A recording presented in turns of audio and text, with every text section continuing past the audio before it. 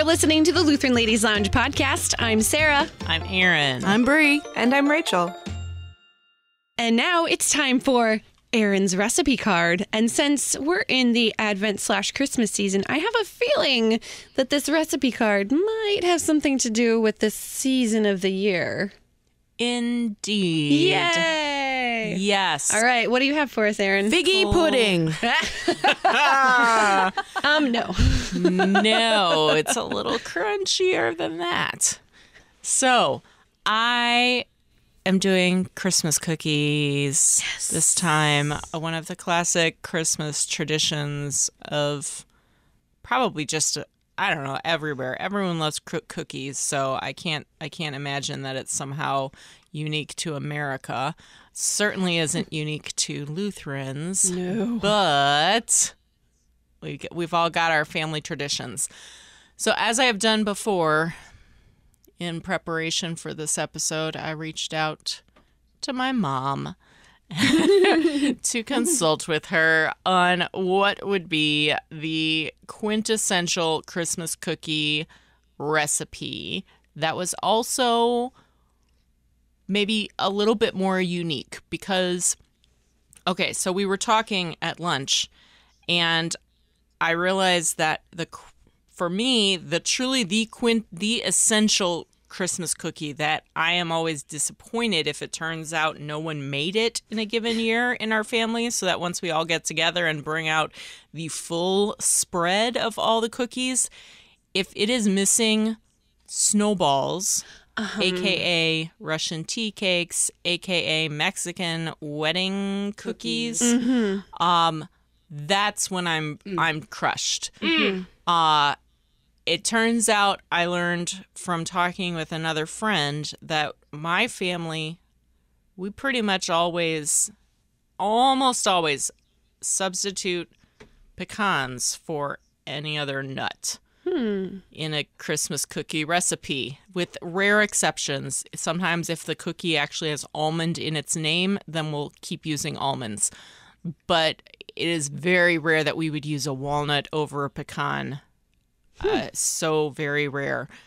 So we make our snowballs with pecans, chopped pecans, which apparently, that's another name for it, walnut fluffen.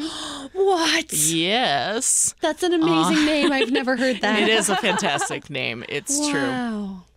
So even though that is, for me, the essential Christmas cookie, though, I didn't feel like I wanted to make that as the recipe because everyone has that recipe. That's true. And there's a million variations on it, but they aren't really like dramatic variations. They're going to be small incremental things. Substitute pecans for walnuts. That's not a magical thing. So And they're kind of a mess. yeah, They are a mess, but they're amazing. they are. Yeah.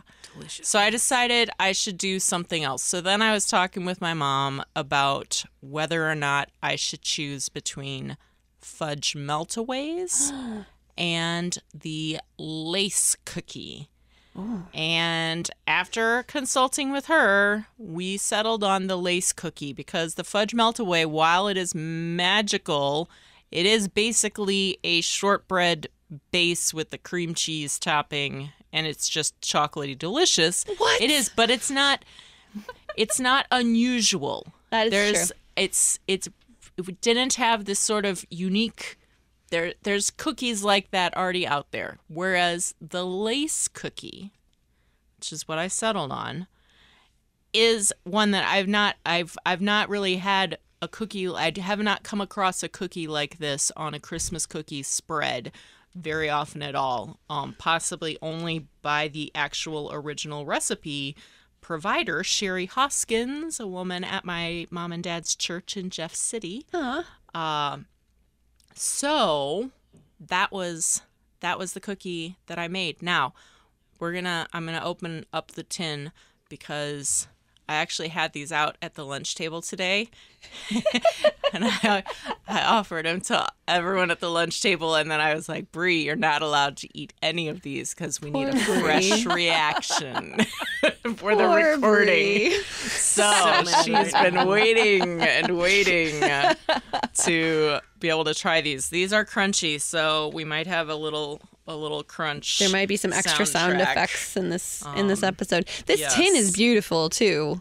I love Christmas Yeah. cookie tins. I think are part of the fun of Christmas cookies. They're always just there's all those beautiful pictures and Yeah. snow, and they're red and green. And Yeah. so Bree's taking a picture of this. They are We'll pretty. show some pictures of this on Yeah. in the Facebook group. They're shiny. They are. Are we taste testing these right away? Are we going? I mean, Go for it. Yeah, you go for Crunch it. away. I may have already started. I did not make these. Right before we were going to, about half an hour before we were going to record, I said, "Oh, I forgot to make the recipe." And then I said to eldest teenage daughter, Uh-huh. "Would you make these cookies while I go up and get ready?" And it actually worked out really well because the recipe, bless you, Erin, has stuff in it that is like normally in my kitchen. I did not have to buy any herbes de Provence for this one. Yes. Yeah, so she actually, we know this is a fairly easy recipe to make because my teenager made it for me, and they're very delicious and yes, very crunchy. Yes. It is a so- simple recipe, That's good. very few ingredients. So lace cookies, I'll do a quick rundown of the recipe here. It calls for 1.5 cups of quick oats, 1 stick of butter. The actual original said margarine, but my mom has crossed that out and it's butter. Butter's better. Good woman. So you melt the butter and pour it over the oats and stir it up. And then you mix 3/4 cup sugar, a 1/2 teaspoon of salt, 1 tablespoon of flour, That's it, huh? and 1 teaspoon of baking powder. Mix Wow. those up. And then you add those to the oats. And then you add 1 slightly beaten egg. I have a note saying large because sometimes they've been a little dry. So one slightly beaten large egg, 1 teaspoon of vanilla, and a 1/2 cup of chopped pecans because my family likes those pecans. Yeah. And that's it. Wow, that is really simple. Yeah.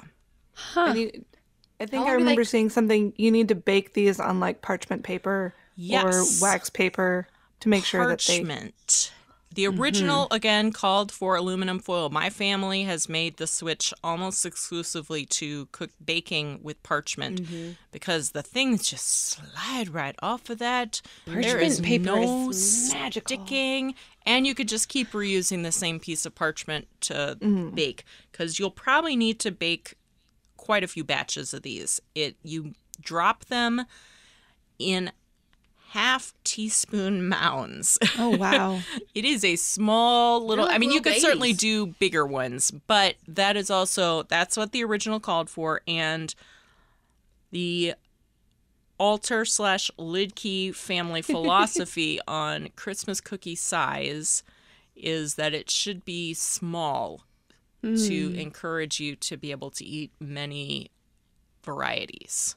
That's And- considerate yeah. of people's cookie Absolutely. eating habits So, during Christmas. Yeah. Although So- I gotta say, my teenager did not get the memo on that because Yeah. these cookies are... They are generously sized. one up, Okay. But you know what? They are no less delicious for being No, so. I'm So sure there's that some they would leeway. still be very tasty. So the cookies, when you do them in a 1/2 teaspoon mound, you end up with a cookie that is probably like 1.5 inches in diameter. So it's a nice single bite or maybe 2 bites if you want to be really delicate. Dainty. Dainty, Yeah, Bree's yes. going 1 bite. Exactly. They're great. So you bake them at 350 for 11 minutes, possibly less, until the edges turn slightly brown. Take them out of the oven, let them cool just a little bit, and then they will just slide off magically. Let them finish cooling. They'll be sort of soft at first, like often cookies are when they're fresh out of the oven. But as they cool, they will crisp up. And so they are just these light, crispy, crunchy, almost melt in your mouth, sort of a cookie. It's fantastic. They keep really well. So you keep them in an airtight container and they'll Well, again, the Alter Lidke family philosophy of Christmas cookies is that you should be able to feel good about eating on these for a month. So they will keep. You can enjoy these. They aren't gonna just suddenly go really stale, or you don't need to refrigerate them or anything. Unless like you that. eat them all. You can certainly. That's exactly the problem that I would have. I had several when I made them that got a little darker. I didn't start the timer quite on time, and then I was in a different room when the timer went off, and so they got a little brown, and I didn't want those to spoil the picture, so I took care of getting rid of those last night myself. You took care of them. Thank you for Yeah.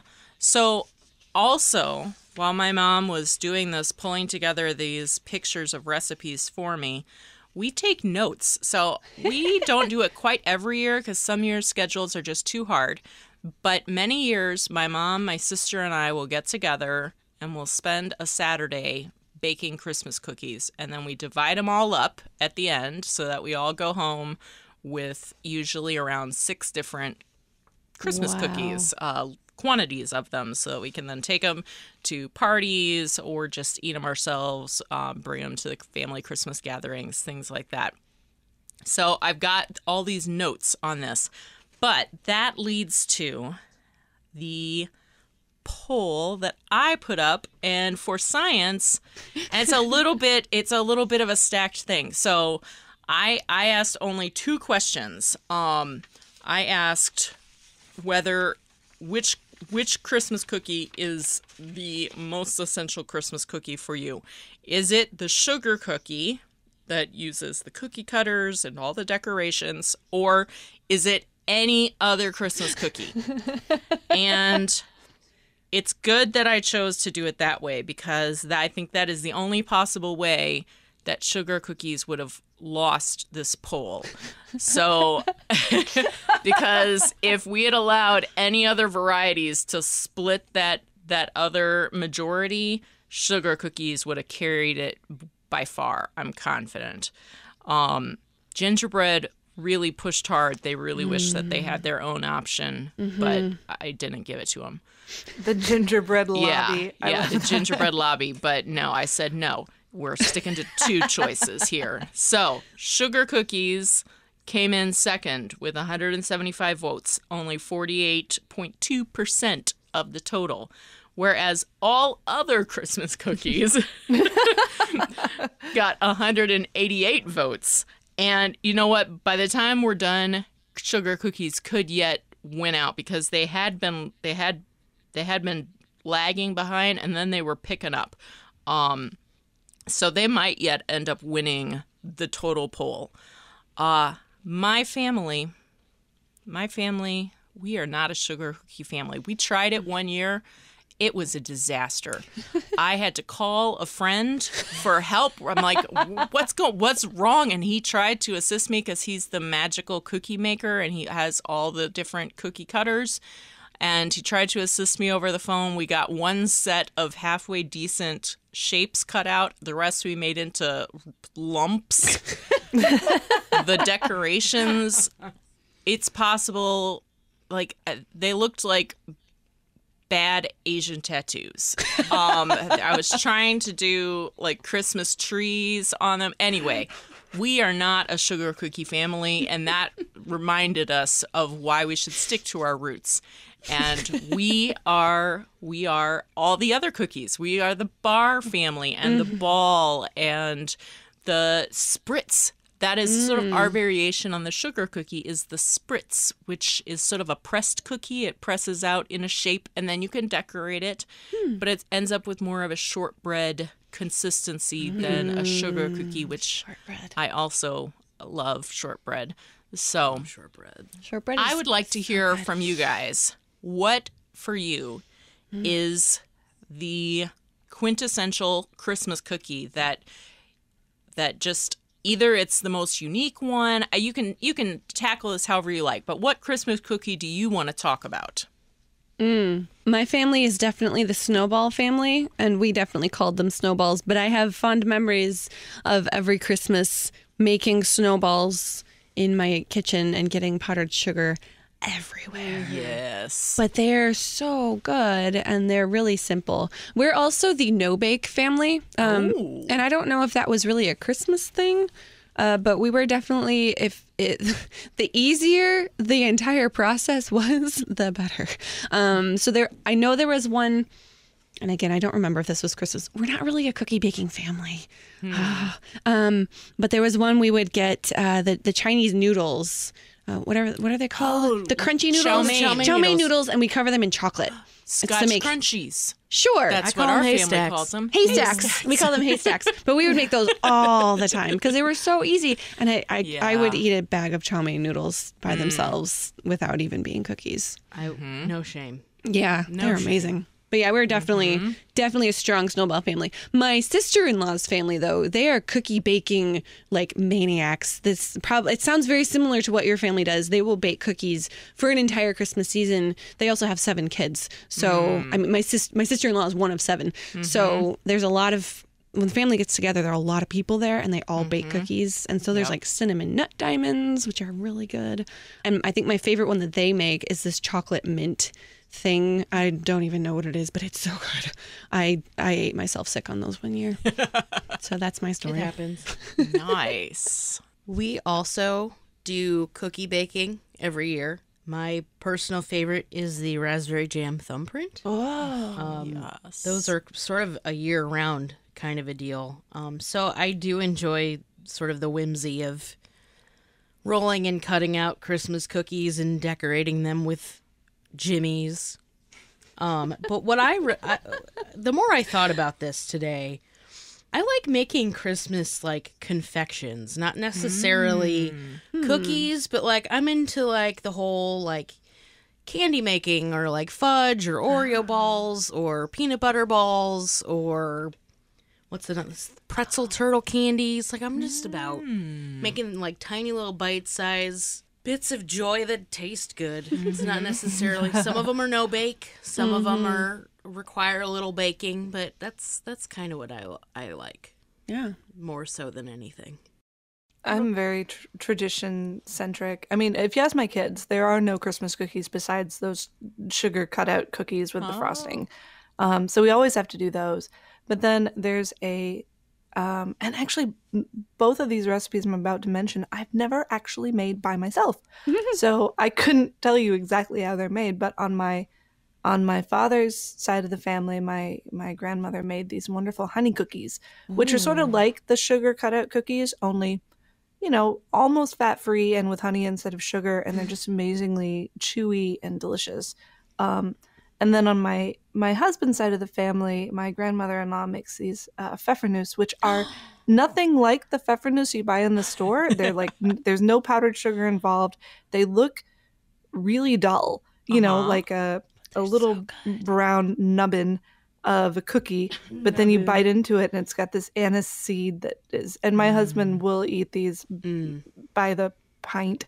In fact, his grandmother, for the first however many years of our marriage, every year we would get a care package that included a gallon Ziploc bag of pfefferneuse. Yes.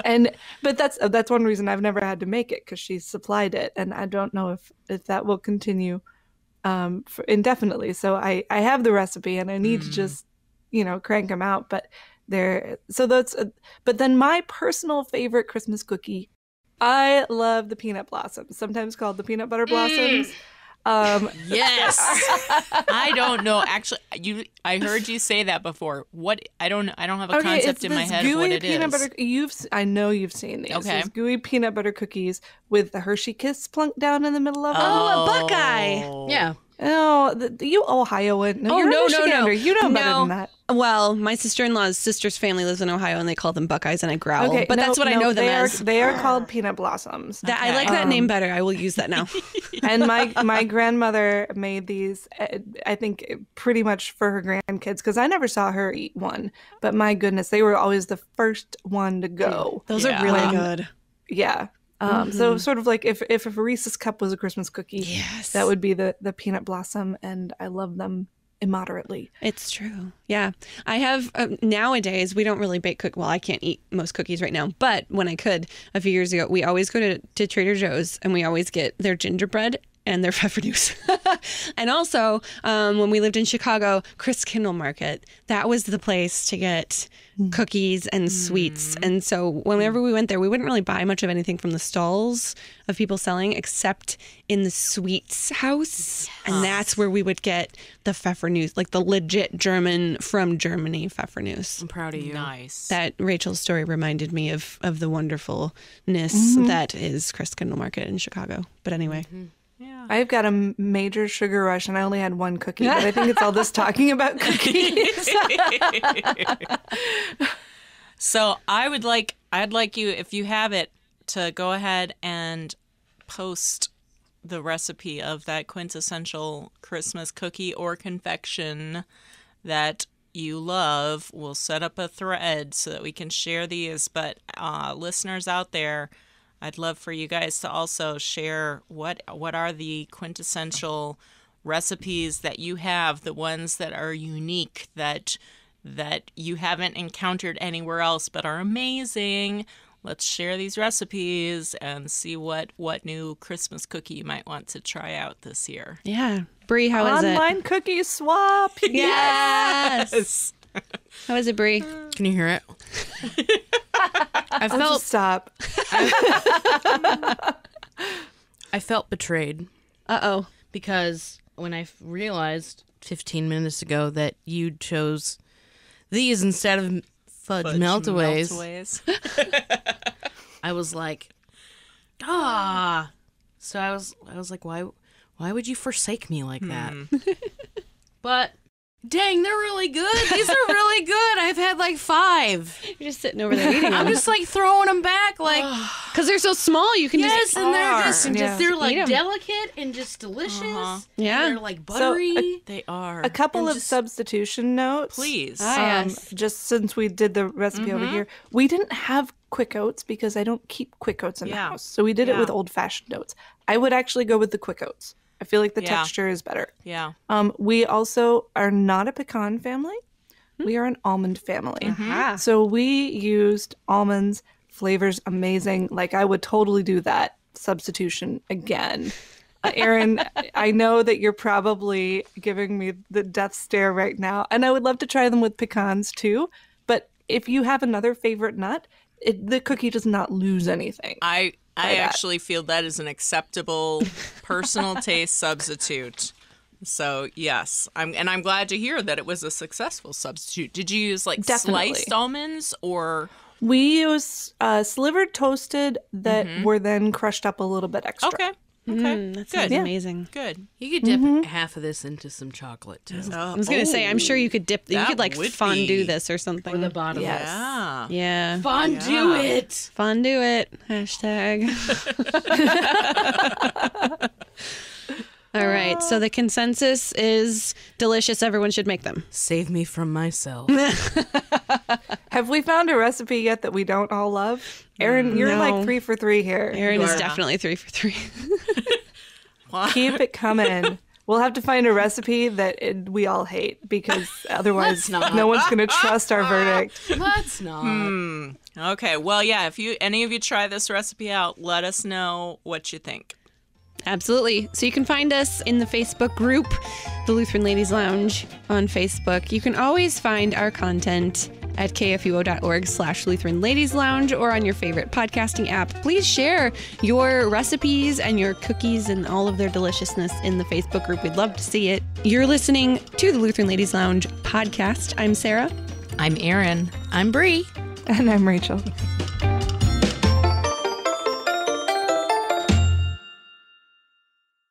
Views and opinions expressed on the Lutheran Ladies Lounge podcast may not represent the official position of the management or ownership of KFUO Radio, the Lutheran Church Missouri Synod. The Lutheran Ladies Lounge is produced by KFUO Radio and available at kfuo.org or wherever you get your podcasts. Join our community on Facebook in the Lutheran Ladies Lounge. And as always, listen, I don't know what I'm saying. I'm going to cut this part out because it's almost 5 o'clock on a Friday. Oh my god. You're listening to the Lutheran Ladies Lounge podcast. I'm Sarah. I'm Erin. I'm Brie. And I'm Rachel.